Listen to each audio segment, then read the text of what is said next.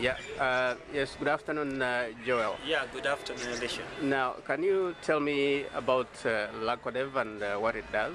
Oh, LACCODEF, yeah, it's good. At least you know the abbreviation as LACCODEF. Most people don't know the abbreviation, but it stands for Lango Child and Community Development Federation. Yeah. A local NGO here in Uganda, operating in northern Uganda.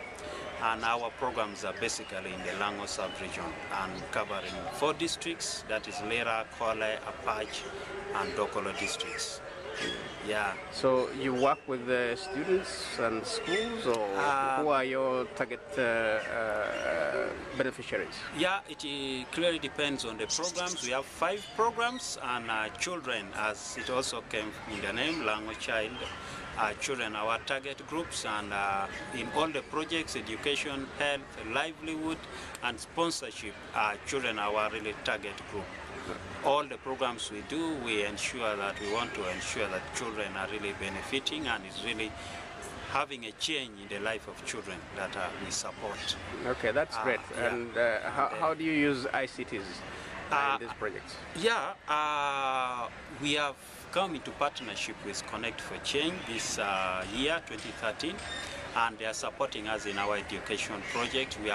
We developed a project on, we are calling it ICT for Community Empowerment in Education. This is a project that is basically using ICT.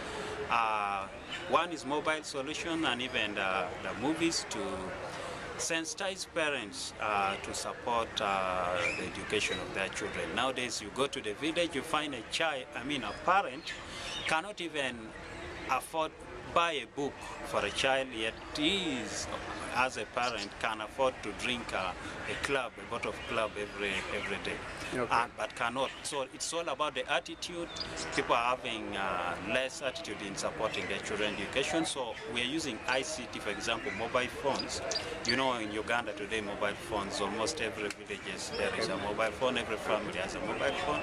So we send mobile phones, messages to their mobile phones, so that they can get, and it can be, we encourage them also to be a discussion topic every day that they're at home or they go for their beer party.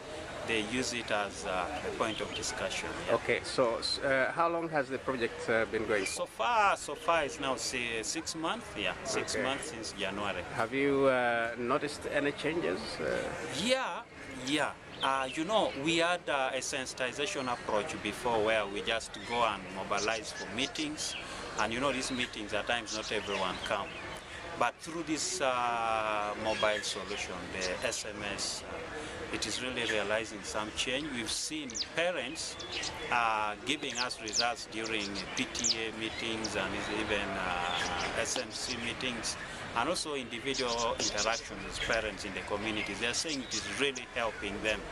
A phone at home, when, for example, a parent receives a phone, a message, he goes and discusses it with the family members, and so there is that multiplier effect.